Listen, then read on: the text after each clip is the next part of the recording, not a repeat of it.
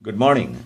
On today's lecture, I'll show you the rotation, and you know that whenever you are describing, sometimes you need the transformation matrix to describe the rotation, and it's 1 mark, but students find it's very difficult to memorize or remember which one is which. Like if you are having 90-degree clockwise rotation, the transformation matrix would be 0 minus 1 1 0.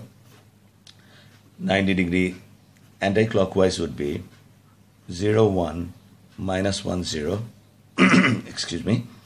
180-degree rotation, it's minus 1 0 0 minus 1. Now in every matrices you can see 0 and 1, but problem with the place where it should be, where should be 0, where should be 1, where should be minus 1, where should be plus 1. This is most the difficult things for the student. The way I do it, just think like this. Okay, draw on coordinates, the grids, x and y grids. You know, this point is the origin, and from this origin, find out the coordinates of the unit. This is going to be 1 0. You know that 1 0. This is going to be 0 1. This is going to be minus 1 0, and this is going to be 0 minus 1.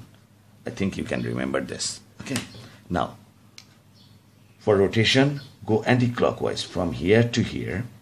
Okay, and we say it's 90-degree anti-clockwise, or you know that it's a positive 90-degree, because whenever it's going anti-clockwise, we call positive 90-degree positive rotation. This one 180-degree this way from here to here, and this one here we call it 90-degree clockwise. Okay, clockwise rotation. Now see how we remember that. Okay, we don't need to memorize that. Just if you remember this unit 1, and if you just remember we're gonna go anti-clockwise, just skipping the first quadrant. This is 90-degree anti-clockwise. Opposite of this is going to be 90-degree clockwise, and this one over here is going to be 180. Either way, from here to here or here to here, you come, it's 180-degree. Now see how you can relate that. 90-degree clockwise.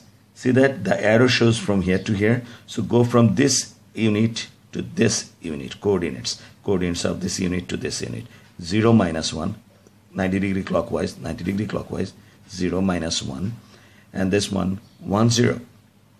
And for 90-degree anti-clockwise, see arrow shows from here to here, so 0 1 and minus 1 0. 180-degree minus arrow shows from here to here, so minus 1 0 0 minus 1.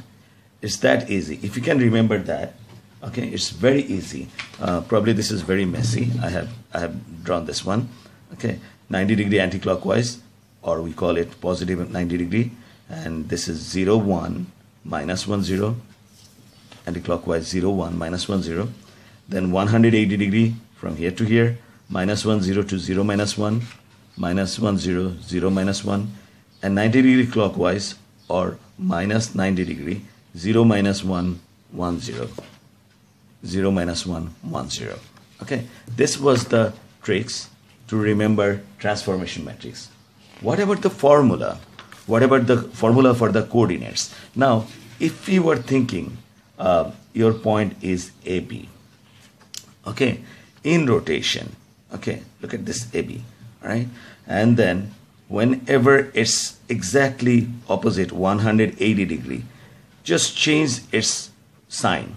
A becomes minus A, B becomes minus B for 180-degree, because 180-degree is completely rotating to the other way around, from east to west or from west to east. It doesn't matter. Okay, however you think like that. So it's exactly 180-degree. So AB, coordinates of this point, if you have this point AB, you make this one minus A minus B.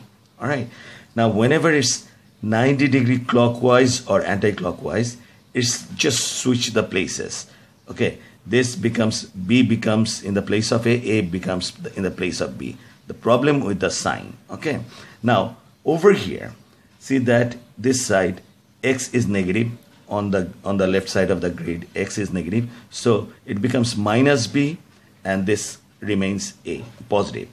And this side, you know that x coordinates is positive, so that's positive b, and y coordinates is negative, so it's negative b. So formula, if you are looking at a b, whenever you are doing 90 degree, go for 180 degree first. That's going to be minus a minus b. All right, and in these two places, we're going to change the point of the coordinates, b here, a here, and then over here also b here, a here. Now whenever it's 90 degree clockwise, 90 degree clockwise is in the third quadrant, and third quadrant x coordinates is positive, so this is positive, this is going to be the negative. Okay, see that? Clockwise, 90 degree clockwise, b minus a, b minus a, and this is anti-clockwise, it's over here, so in this side x is negative, so this, now b is in the position of x coordinates, so we put minus ba. So this is how you remember the coordinates, the formula for the coordinates. Okay, so I hope you like it. You have this tips and tricks to remember the transformation matrices, and over here tips and tricks to remember the coordinates of the transformation point. Okay, I hope it was helpful to you. I'll see you in the next video with the tips and tricks of reflection, how to remember the transformation matrix and the coordinates. Thank you. Have a good day.